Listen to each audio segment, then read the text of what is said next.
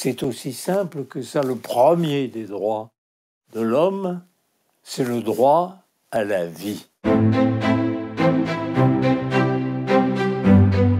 Dans mon pays, encore, en 1980, quand j'avais 15 ans, on exécutait des personnes en leur tranchant la tête. La France a été parmi les derniers pays de l'Union européenne à abolir la peine de mort, il faut le rappeler. Je pense que comme la France a aboli il y a bientôt 40 ans, beaucoup de gens ne se sentent plus du tout concernés en France.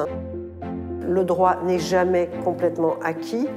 Il faut l'entretenir, il faut que les jeunes générations qui ont la chance de naître dans une France abolitionniste comprennent l'importance de défendre ces valeurs. Je pense qu'il est important vraiment qu'on sache ce qu'est une condamnation à la peine de mort, ce que ça implique, non pas seulement pour le condamné, mais aussi pour les familles.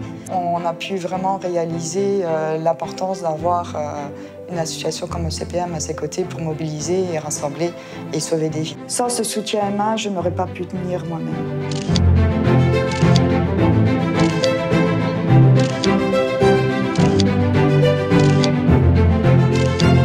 Déjà 20 ans de combat pour le CPM à lutter pour l'abolition de la peine de mort, mais malheureusement, le chemin est encore long pour arriver à ce résultat. Alors rejoignez-nous, adhérez, devenez bénévoles, participez à nos congrès, faites des dons, et je ne désespère pas qu'un jour nous parviendrons à l'abolition universelle de la peine de mort.